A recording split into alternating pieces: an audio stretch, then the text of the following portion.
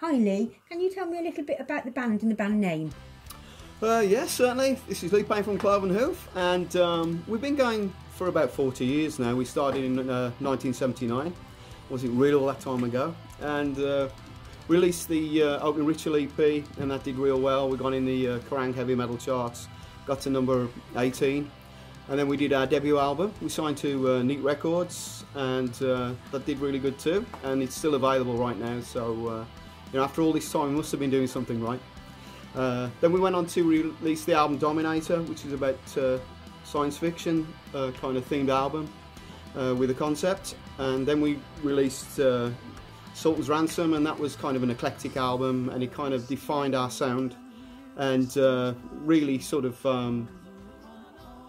was really instrumental in sort of defining our band identity too, you know. So after Opening Ritual we did I the Sun album, and we recorded that with famous producer Tom Galley.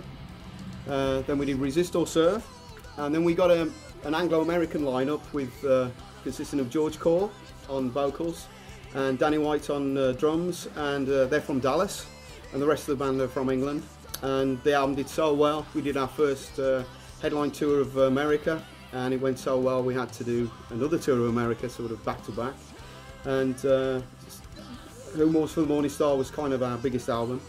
So here we are to date with The Age of Steel, which I think it's the best album we've ever done, and it's going to be released on the 24th of April.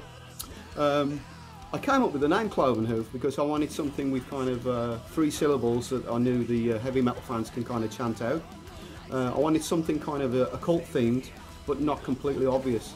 So I knew Cloven Hoof was something to do with the feet of the devil, and to show the cloven hoof is to let one's evil nature kind of show through. I knew that, but I didn't know quite the extent of what the significance of the name was to kind of devil worshippers and things. The Church of Satan actually has the copyright on the name Cloven Hoof for the web anyway, so you know, it's very kind of steeped in that. So that's how I came up with the name, and the rest is history, as they say.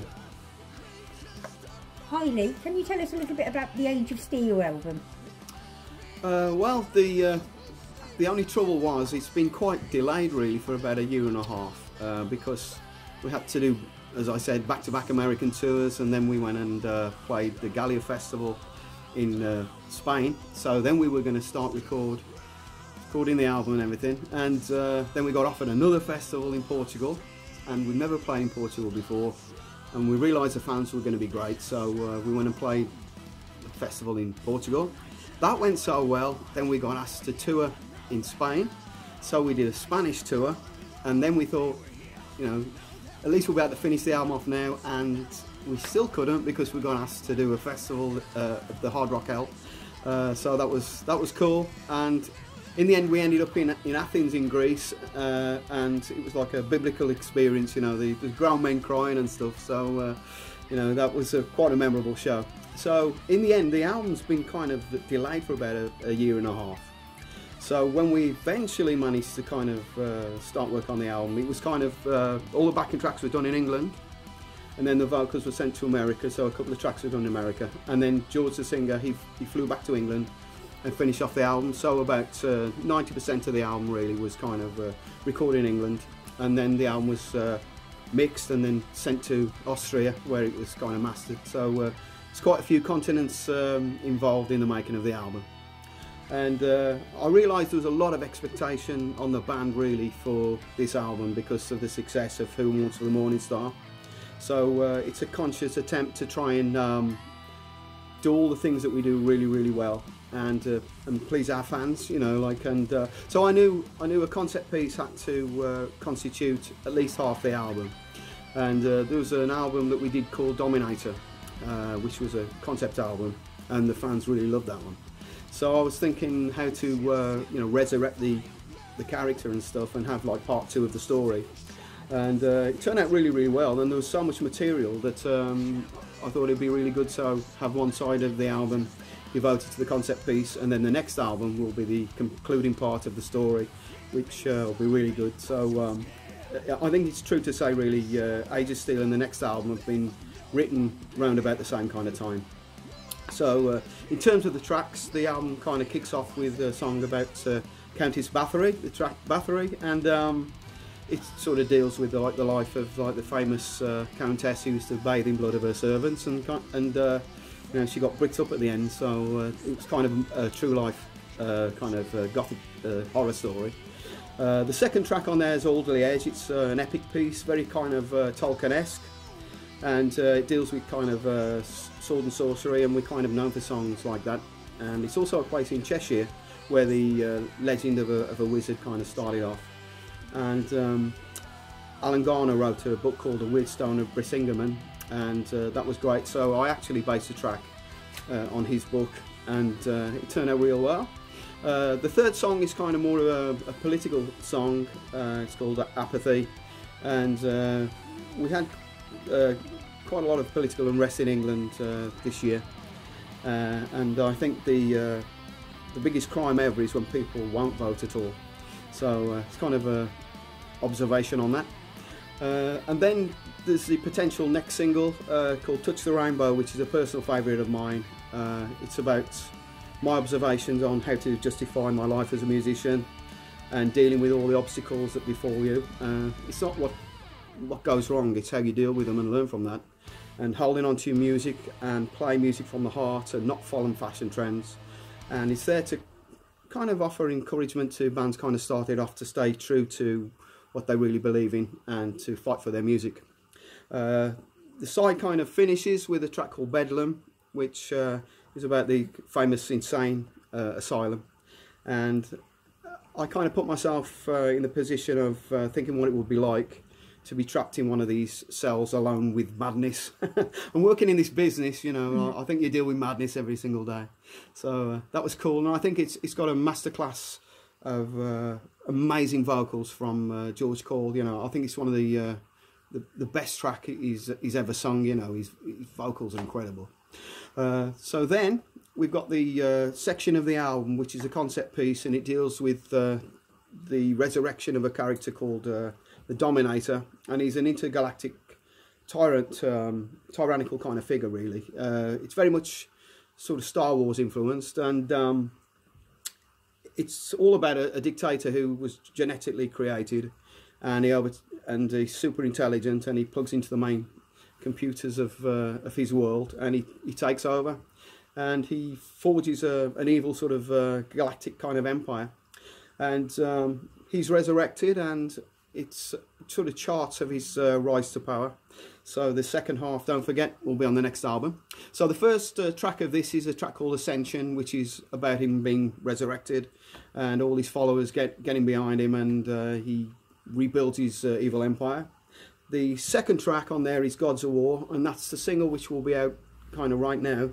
And it's sort of it's all about the spirit of the warrior, knowing that you almost certainly can't win, but you're going to carry on and keep fighting to the death. It's kind of a song of freedom too. So you know, it's a real good track. So I hope you check it out. The third track is Victims of the Fury, and it's all about the cosmos really sort of feeling sorry for itself and saying, how do we let this happen? It's kind of a curse of the fate kind of thing, but you know, to do nothing is the most dangerous thing at all, and they kind of let the evil empire take over. And then there's a track called Judas, which is about the Rebel Alliance getting betrayed to the Dominator, and the album concludes with a track called Age of Steel, which is the Dominator's forces being triumphant and the invasion of Earth, and Earth falling under the cruel hand of the Dominator. So go and check the album out as soon as you can. Lee, can I just ask a couple more questions, please? Yeah, fire away. Yeah. Right. Who painted the cover art for Age of Steel, and how did you sign with Pure Steel Records? Well, the album was painted by Dimitar Nikolov. I hope I pronounced that right. You know, like I probably can pronounce it completely wrong, but he's an amazing artist, and he sent me some sketches originally, and then he asked me for my interpretation, how I envisaged the Dominator character. So I sent him as much reference material as I could get my hands on, and sort of left him to it really. And in the end, when I saw the finished painting, it completely blew me away. He's absolutely nailed it, you know, dead on, you know, like it's exactly like I would have imagined the Dominator character. So he did a blinding job. What was the other question? How did you sign with Pure Steel Records? Oh yeah, that was great. There's a guy called Bob Mitchell in America who I've known for years. You know, he's an incredible guy, and he's the A&R chap at Pure Steel in America, that branch. And he said, is there any chance Cloven Hoof might sign for Pure Steel? And we were completely happy with the label that we had, you know, High Roller Records. I've got a great relationship with them. But in the end, Bob convinced me that because we had a forthcoming American tour, that they were a better place to support us, you know, during an American tour. So we were considering, you know, signing with Pure Steel. And then we did a headline show in Germany at the Sword Brothers Festival. And the label owner, Andreas, turned up to see us. And we really blew the roof off the place, you know, like it was an incredible show and the audience were brilliant. And he wanted to sign us on the spot. And Andreas is such a cool guy, and, you know, we just couldn't refuse signing for him. So that's how we signed for Pure Steel. Thank you.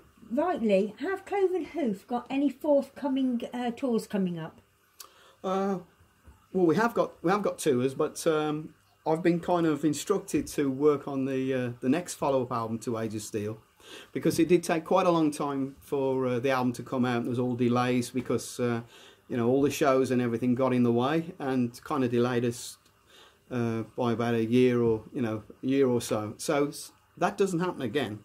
The plan is for me to write the next album, for us to record the album this year, and then start doing some festivals at the end of the year, which means we're going to have the album all ready to go next year. So we'll be able to tour all over the world next year without worrying about doing the follow-up album. So that's what we're doing at the moment. But having said that, next year in November we've got an amazing gig lined up on Motor Cruise Rocks. It's a metal cruise that we'll be doing for about 5 days, and it'll be cruising around the Mediterranean from Genoa. We'll take in Marseille and Barcelona and back again, and the ship's going to be full of crazy metalheads, and we'll have a whale of a time. They can have selfies and stuff, and we'll sign autographs and get to play one of our blistering sets every night, so that'll be amazing. So that's next year, but stay tuned, because you know, all the forthcoming shows we'll be doing will be announced, but it'll be after we finish the follow-up album, probably in the summer. So Lee, can you tell us about an epic moment in a live performance?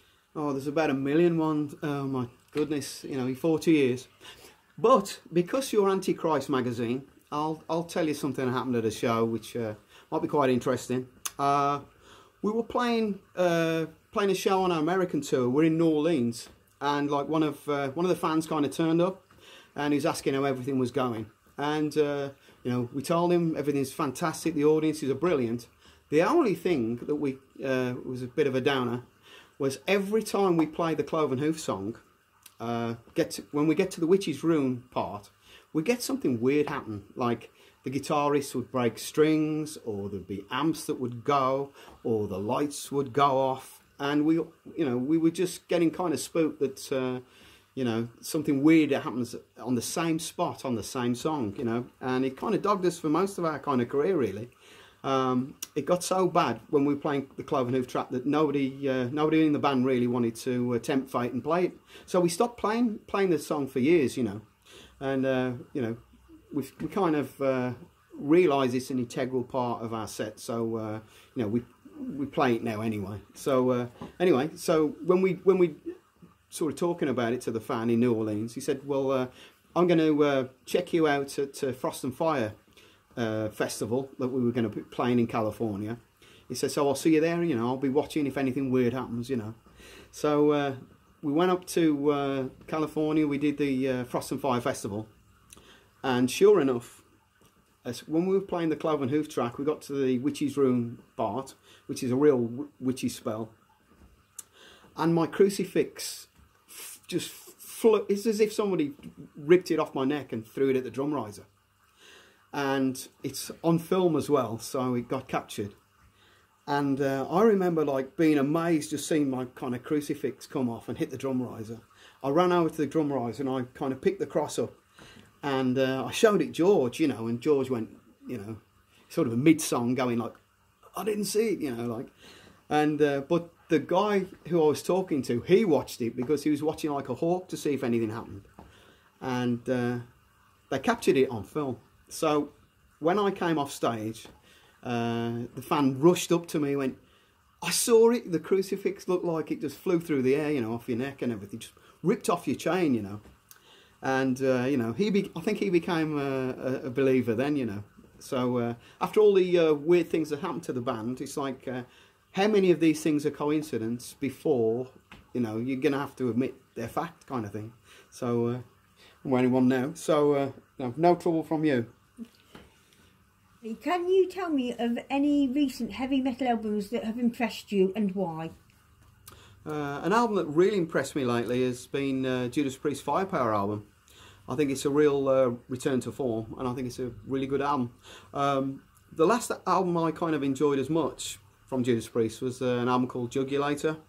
I thought it was fantastic, it had Ripper Owens on it, and it had some brilliant songs like Death Row, Burn in Hell, and Cathedral Spires. I thought it was a fantastic song. And then the follow-up album probably wasn't as good, you know, like Demolition, but it's still a good album. It had its moments. And then there was the eagerly awaited return of Rob Halford back to Judas Priest, which is what we all kind of wanted. But I was a little bit disappointed with Angel of Retribution, and you know, I speak as a massive Judas Priest fan, and I love Rob Halford to pieces. You know, like he helped us get our start. Really, he took our demo tapes into Radio 1 and got us played on the Tommy Vance show. You know, so you know, I owe him a lot. So you know, I'm such a massive fan of Judas Priest, but Angel Retribution I thought could have been like a lot better, and then they made Nostradamus, and they kind of lost me on that one. So then I kind of stopped listening to Judas Priest really since then. And but somebody said you really must check out Firepower, it's really good, and I did, and I was really impressed, and it is a return to form. So you know, it's terrible to hear about Glenn Tipton with his Parkinson's disease. You know, it's a tragedy. But you know, he's still soldiering on and helping write. So I look forward to the next album they do as well. So Lee, what is the metal scene like in Wolverhampton at the moment? Well, we haven't played in Wolverhampton for quite a long time, you know, because we kind of play all over the world, and I suppose we should play in England a lot more. There's some really great venues. There's a venue called Slade Room that a lot of bands play. You know, there's a thriving metal community as always, and there's a brilliant new venue called the Steel Mill, and KK Downing of Judas Priest owns the venue, and they've got some fantastic bands there. So I think that's probably the best venue around, and it's doing really well. As regards the kind of local bands, it's kind of tough for them really. There's a lot of kind of cover bands around, and you know, I've got mixed feelings about that. I think bands should go out and play their own music and utilise their own talent. You know, we need more metal bands playing their own stuff, you know, and instead of like recycling other people's stuff. And I think it's quite hard for them because unless they do cover stuff, you know, it's hard to get the people to sort of turn up. So I think it's true to say metal's gone kind of underground in England, but you know, they're still there in their thousands, and you know, there's some fantastic venues, you know, for them to turn up. It just needs the fans to go out there and support local bands. You know, it's really important because, you know, for metal to survive and go from strength to strength, people need to support local bands and local talent. Lee, what are your plans for the future? Well, there's a lot of things happening in the Cloven Hoof camp. I think the most important thing after the Age of Steel's released is we played a set in Germany at the famous Bang Your Head Festival, and they recorded it in high definition on 20 cameras, and I've only just seen the footage, and I must say I was completely blown away by how fantastic the soundtrack sounds.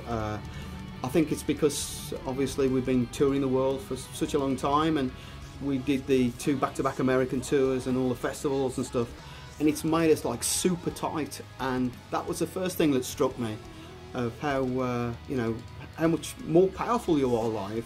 I think it's because of the adrenaline, and you're feeding off the crowd, and the more crazy the crowd gets, the harder we rock out. But at Bang Your Head, they really captured the true magic of Cloven Hoof live. So there are plans to release that as a high definition DVD in June, along with the live album, because it just sounds absolutely incredible. So I'm really looking forward to that one. So catch that DVD when it comes out in June. I think High Roller are going to release our debut album, and it's going to be with never seen before photographs, and it's going to be a really good package. And I think High Roller are going to re-release the Eye of the Sun album as well. So that's a couple of cool releases.